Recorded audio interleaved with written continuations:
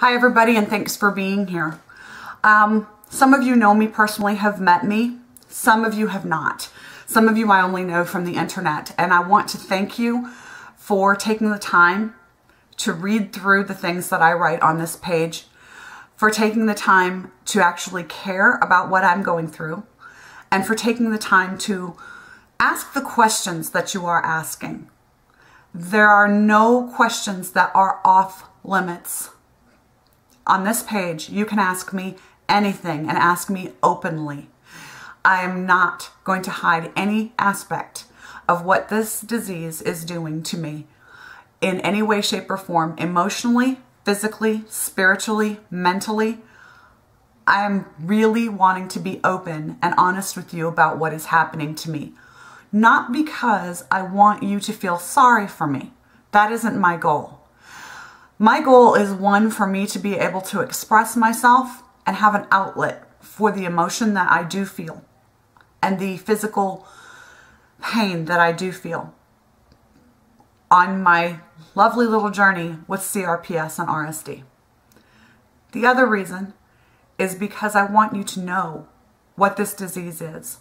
I want you to have an understanding of what it's like for the tens upon tens upon tens of thousands of people, millions of people that are suffering this worldwide right now. CRPS RSD is not something that just people like me or other adults get. You can be born with it.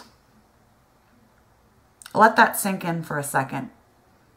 Imagine an infant, brand new baby, who is born into nothing but pain. And the pain, when I tell you it's excruciating, it is. Do I appear to be in excruciating pain right now? No, of course I don't. Is it because I'm not feeling it because of my medications? No. I'm feeling it right now. But you come to a point where you find ways to cope with it. Today I can cope a little bit. Tomorrow, or maybe in the next 5 minutes, I won't be able to. You don't know. We never know. I have days where I have a flare-up. A flare-up to me is the days where I get up and my pain level is at my regular 5 to 7. Now understand this, most people, when they describe their pain as a 5, are looking for some sort of an aid to make that stop. And by that I mean when you are in the emergency room and they ask you what your pain is on a scale of 1 to 10, 0 to 1 being little to no pain, and 10 being the worst pain you've ever felt in your life. At about 5, people are looking for something like morphine, something stronger than a Motrin, maybe just a little bit stronger, not as far as morphine, maybe just a little bit of Vicodin or something like that. At a 7, which is what most of my days are, people are begging for a narcotic. A good day for me is a 7. A regular day for me is a 9 or a 10.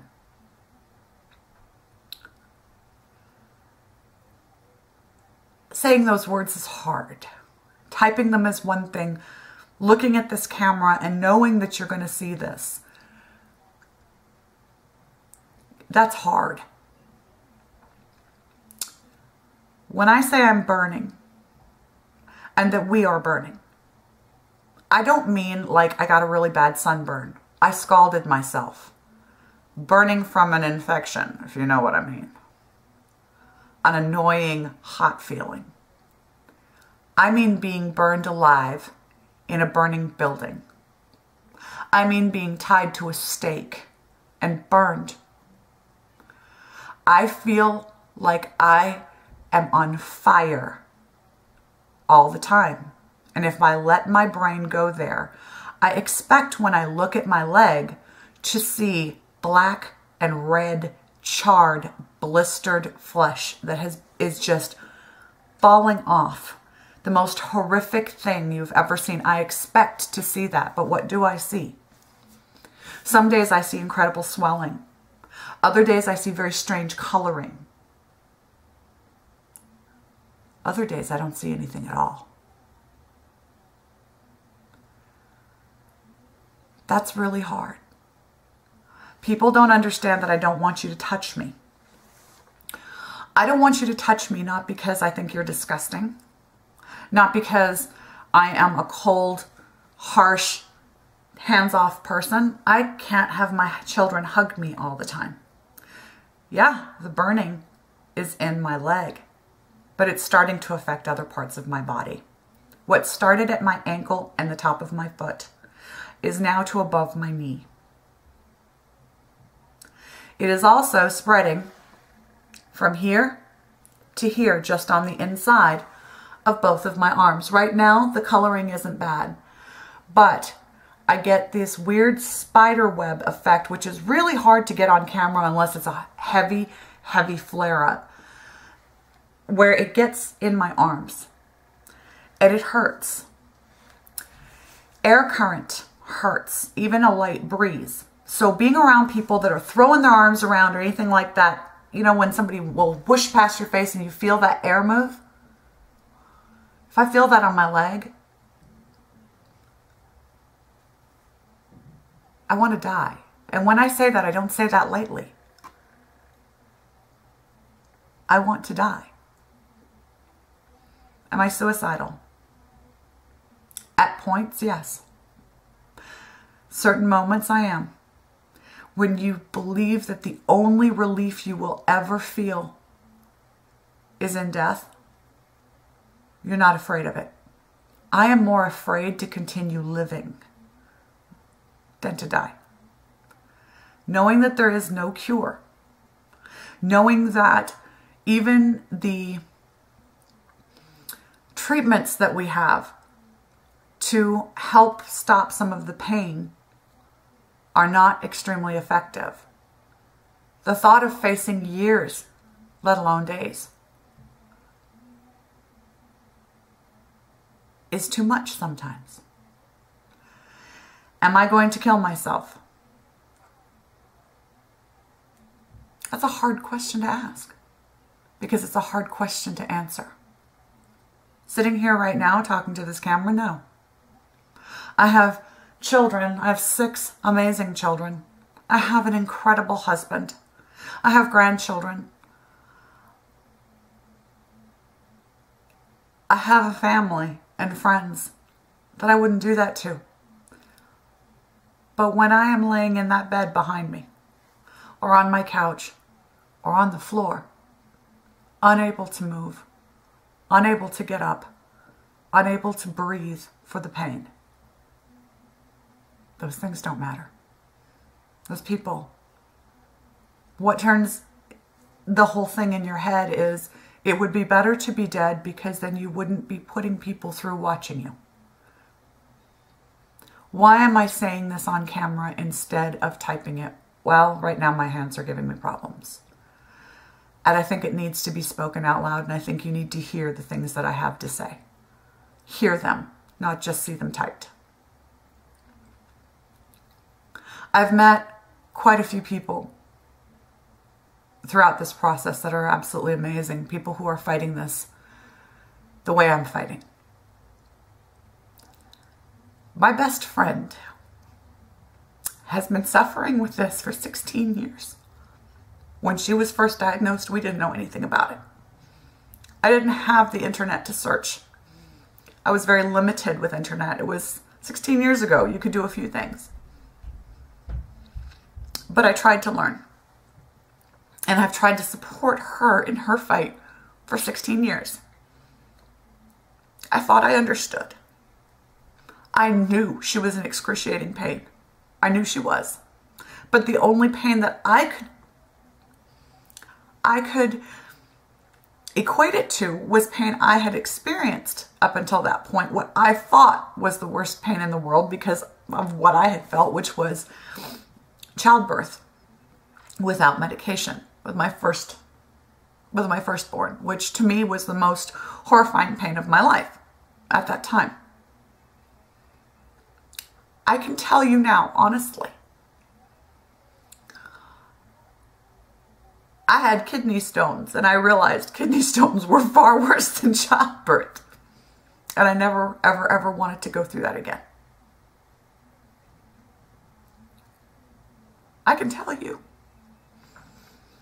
that the pain that I'm in now, I would rather have kidney stones and be giving birth 24 hours a day with no relief than go through this. She's been fighting 16 years.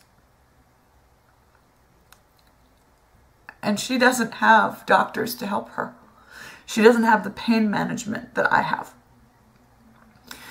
I am on a fentanyl patch. I'll show it to you. It's over here today. This is my patch. Fentanyl is stronger than morphine. Look it up. It is so strong that most people, when fentanyl patches are put on them within seconds, want to sleep. I put it on. I don't feel anything. I don't feel anything like a drugged, high, obviously I'm on medication feeling at all. I wear the patch 24 hours a day, 7 days a week. It's changed every 72 hours. For breakthrough pain, because this is supposed to stop the pain, and it doesn't, I take Percocet. I take so much Percocet because I always have breakthrough pain. The Percocet causes me to vomit. Within an hour after I've taken it, the vomiting begins. On a good day, I vomit once or twice. On a regular day, I'm vomiting nonstop.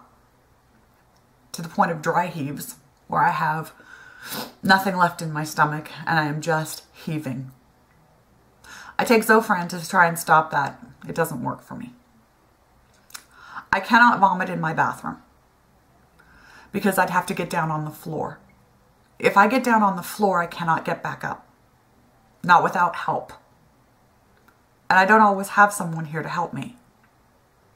Because you know what? We still have a life, and my husband still has to work to support us. My children still have to go to school, and they still have to go play with their friends. They have to have a normal life. I vomit in my kitchen sink. That is so disgusting, and some of you are just... Garbage disposal, stainless steel, bleach works. I can't stand up, so I have to prop myself using a folding chair and holding on for dear life to the side of the sink to keep from falling over. And this can go on for hours. Standing on my good leg. My good leg isn't so good anymore. It's taken so much strain over the last almost 9 months that I'm starting to have problems with that, and I'm noticing the coloring starting in that leg.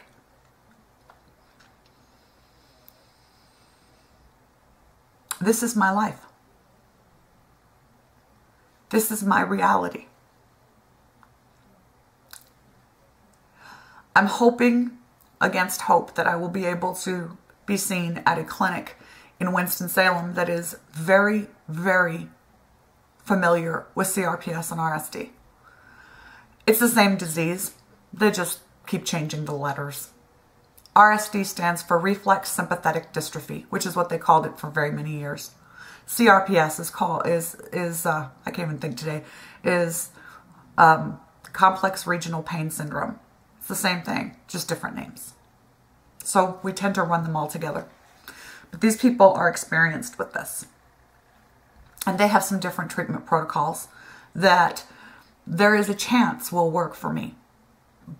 But just like everything else with this disease, not everybody responds to treatment the same way. Not everybody has the same symptoms. We all have the same pain. We all are being burned alive. Some people get huge lesions and sores. At this time, I do not have them, although I have some very, very fragile skin on the foot in certain areas, which could at any time become these sores. And I'm noticing that I'm getting some weird tearing of the skin different places on my body. We try to self-amputate sometimes because you're driven literally to madness by the pain, and trying to escape it, you'll try to amputate. Amputation usually is only done when the sores are so bad and you've got gangrene and they don't heal, that to save your life, they have to amputate, or because you've already done it halfway and done such a horrible job because you're not a surgeon, that they have to take whatever part of your body it is. Can you imagine sitting down and taking a blade of any type and sawing off your own finger while you sat there? Unmedicated. The pain is so bad that you're able to sit and do it. What stops you is that you don't have a sharp enough instrument or the right instrument to get through the bone. That's the pain that I feel.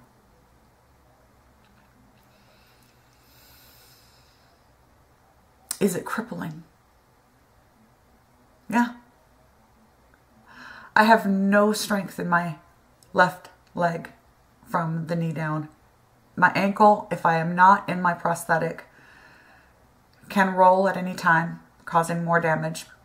I can break it. We start suffering bone loss. I'm going to lose all of my teeth from the constant vomiting. The stomach acid, I don't care. You can't brush your teeth enough times or rinse your mouth enough when you're vomiting nonstop.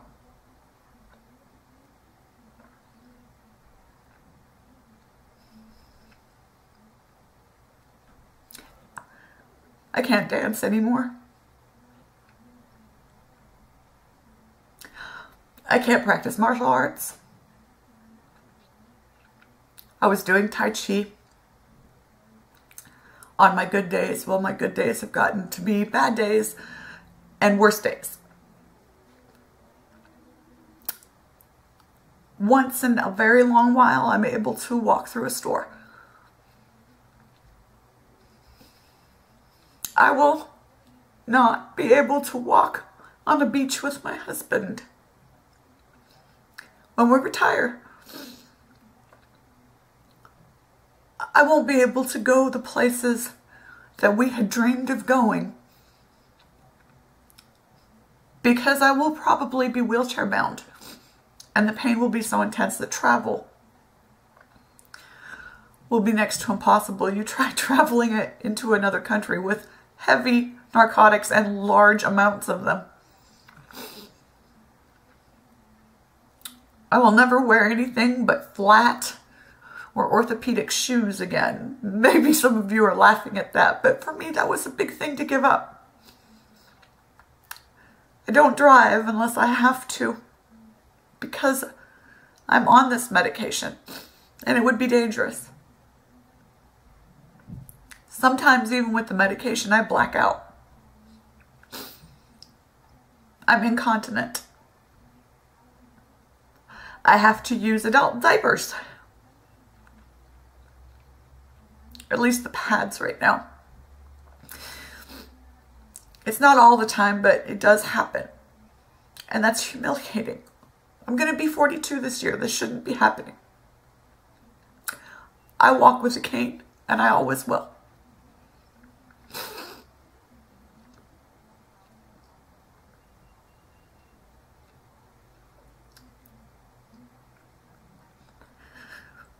We give up our lives when it comes to this. And then we listen to people say, it's not that bad. You just don't want to work. If you would get out of the house more, you'd feel better. It's all in your head.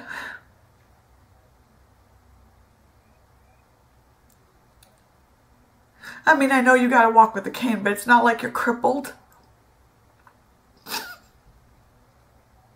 Why am I showing you the photos of what happens to me? I'm crippled. There are other people out there that are suffering far worse than you with real diseases. This isn't real. What are you saying? Snap out of it. You don't look sick.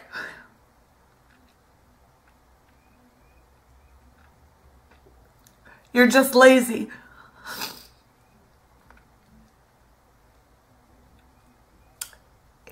If being burned alive were not enough, we suffer that. So I want to show you my pain so that maybe you can help educate the rest of the world.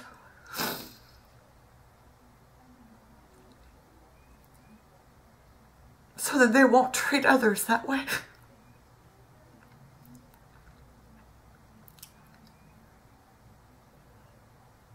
When you go to bed at night and you lay there and you can't let anything touch the affected part of your body, whatever that is, and some people have full body RSD. Full body. Most of us have had nights where we can't sleep and we just pray to sleep. And there are people suffering from diseases where they just pray to wake up the next morning. We pray that we can go to sleep and not wake up. We do. You're ungrateful. You've been given another day and so didn't get that.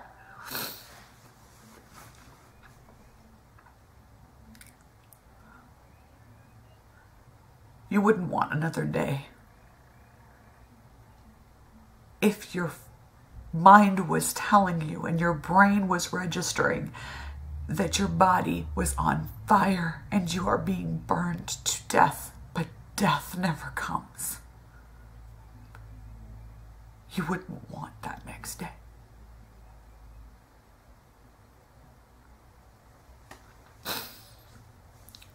I'm doing this because I want you to learn.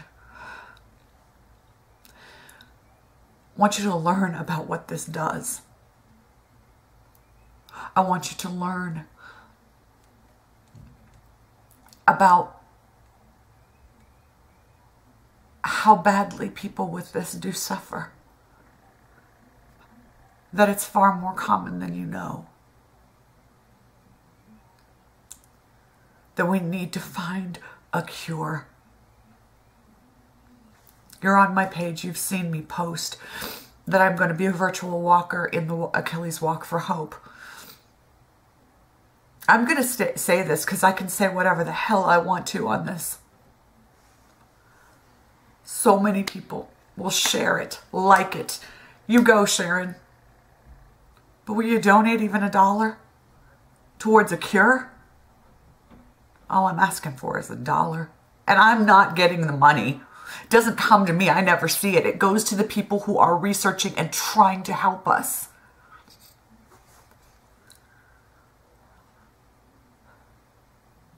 $1.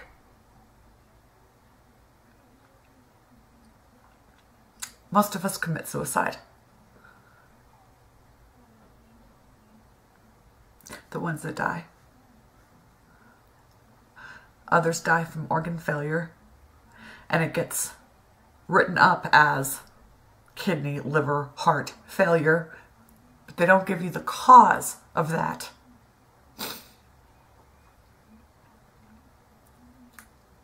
When this goes to your internal organs, it stresses them so much that they fail. How fast can it spread? It can take years, or it can take minutes. Mine stayed below the knee for quite a long time. I woke up one morning and it was above the knee like that. I don't know when it's going to spread again. It just recently has started to manifest itself in my arms and in my hands. If I don't get treatment soon, it will take over. I'm not being treated correctly because I'm dealing with workers' comp. There's nothing I can do.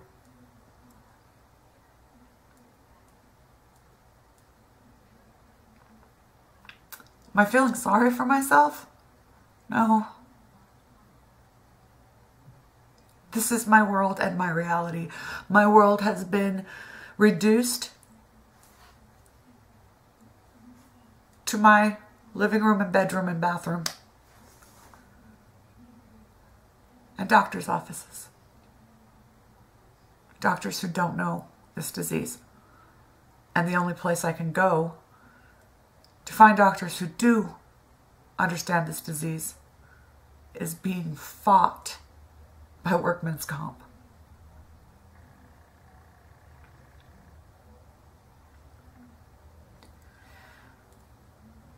To those of you who are on here who suffer this, you know what I'm saying is true. You feel this pain.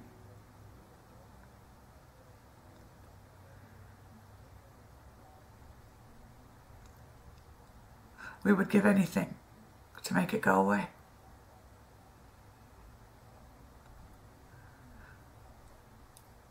All we can do is support each other and cry with each other. I cry more now than I ever have in my life with the pain. And then I have to pull it together and appear to be all right. And you know what I'm talking about. We have to put on this front that we're just fine. Because if we don't, we get those comments. That's why I'm doing this.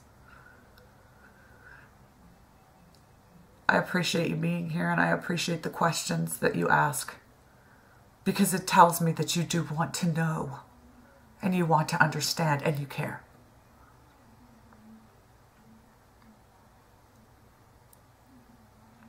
It's not pretty and I won't candy coat it. Thank you for listening to me. And if you made it all the way through this video, I'm stunned, I'm honored, and I'm grateful, and I'm humbled. This is my world. I'm going to share it with you if you want to know. And I'm going to keep sharing it. I was told not to post any more of this on my regular Facebook page because it's offensive to other people. It's offensive to hear that I don't want to breathe anymore. It's offensive to hear that I'm in pain when other people are suffering far worse than I am. I'm not downplaying anybody else's suffering.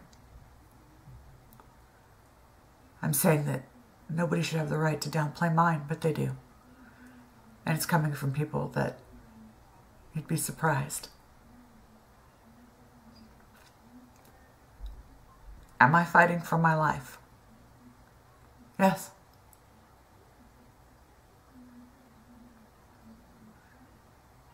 Am I going to document that fight? Yes.